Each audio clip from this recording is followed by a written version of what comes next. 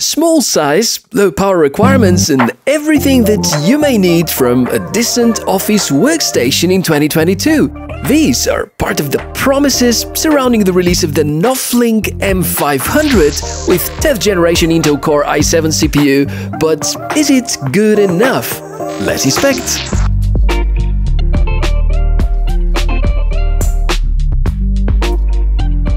Hi everybody, good to meet you, Michael my name, and we inspect a lot of cool tech on the channel. By the way, don't get tricked by the t-shirt, I'm not a gamer, and the mini PC that we're trying out today is clearly not a gamer-oriented device, but it's pretty interesting because even at peak moments it wouldn't consume more than 30-ish watts, which makes it super power efficient, although inside it has a Core i7 CPU. But you know that very often ads and specifications are one thing and real life performance and the overall user experience could be on the other side. Therefore, the point of today's episode to show you all the strengths but also all the weaknesses of the Nofflink M500. For the record, the config that I have here, rocking 16GB RAM and 512GB M2 storage, is very exciting in terms of price, because being around $530, this is one of the most affordable PCs, doesn't matter mini or not, having a Core i7 CPU. But give me a few minutes of time and I'm gonna show you that there are some good reasons about it. Nofflink is a company I hear about for the first time, but they claim that they're in business since 2008, so let's not waste any further second and get our hands dirty. Unboxing. Well, this is how the mini PC is packed.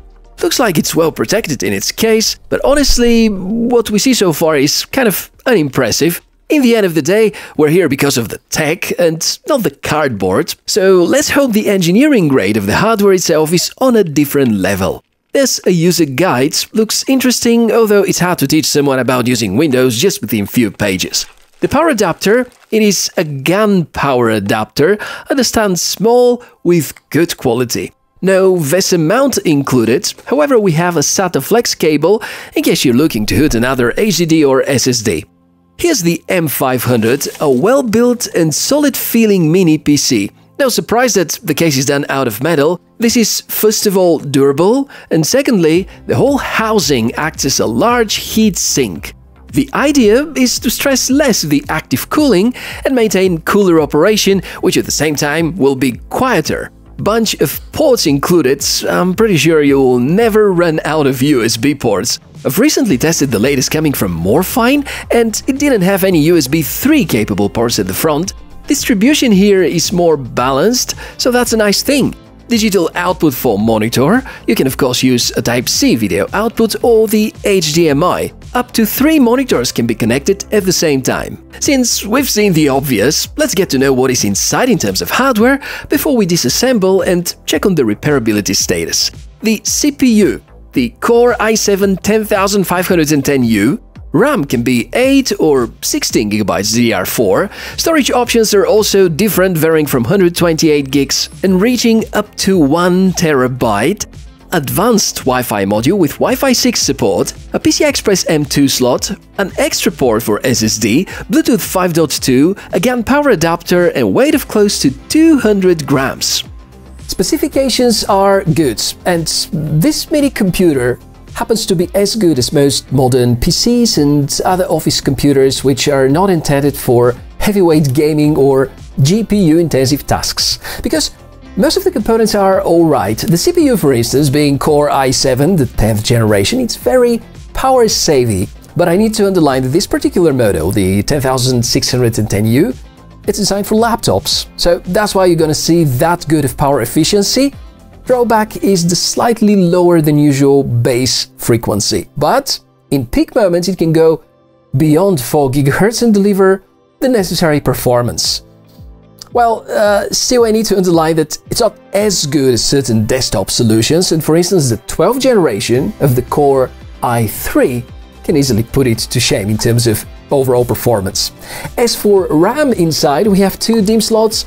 Maximum capacity is 64 GB, but truth is that on the website you wouldn't find such a configuration, possibly because Nofflink tried to offer you the best possible price, and right now they can guarantee it for the 32 gig edition. And last but not least, the GPU, perhaps the biggest bottleneck in terms of overall performance, because we count here on the integrated in the CPU Intel HD Graphics 620, which is not quite remarkable about its performance. Now, after having explained everything important about the hardware, let us check on the internal layout and figure out about repairability and upgradability.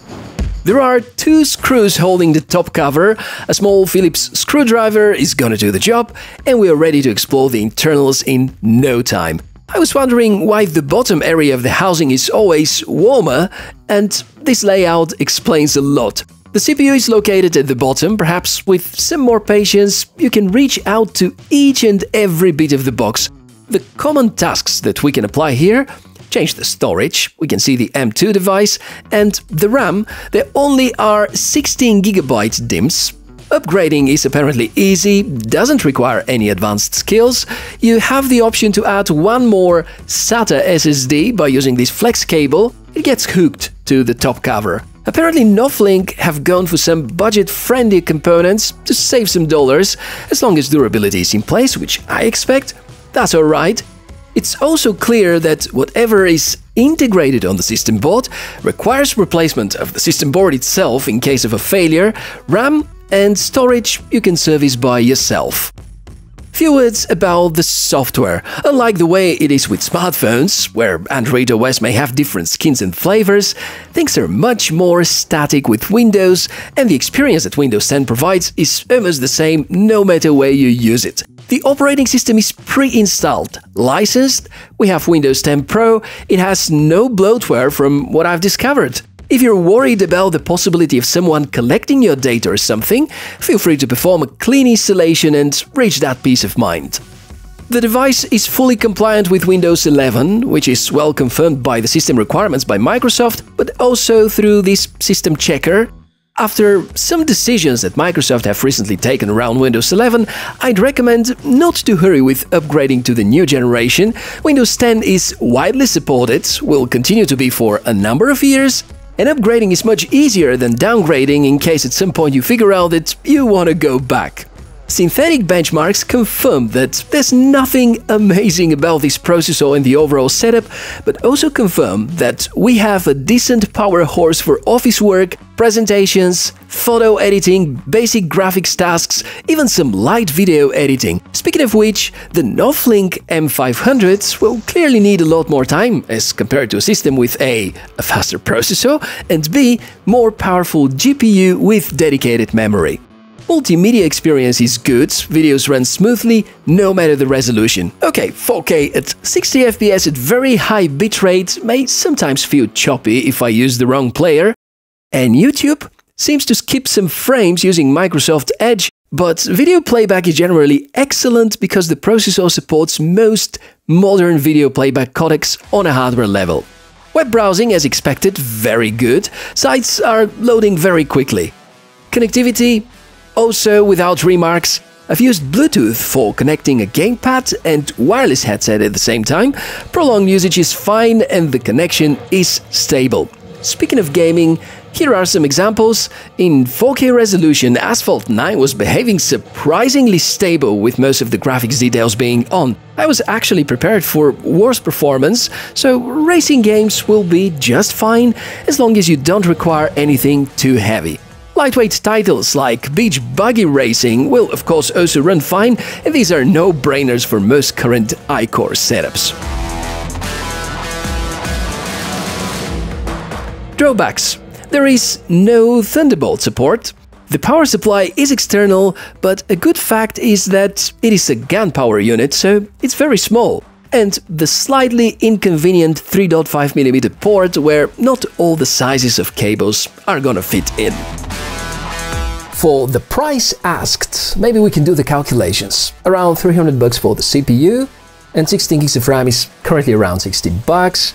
And 512 M2 device, another 50. And if we think of the system board, the peripheral options with all these ports which you can use for connectivity, the case, the fan inside, and the operating system which is pre-installed, I believe for 530 bucks this is a pretty good deal. Not as polished and fancy as some other brands, but definitely delivers the promised performance. So, what do you think? Do you like this model? Do you think the Nofflink M500 is a great deal, or you probably have other suggestions?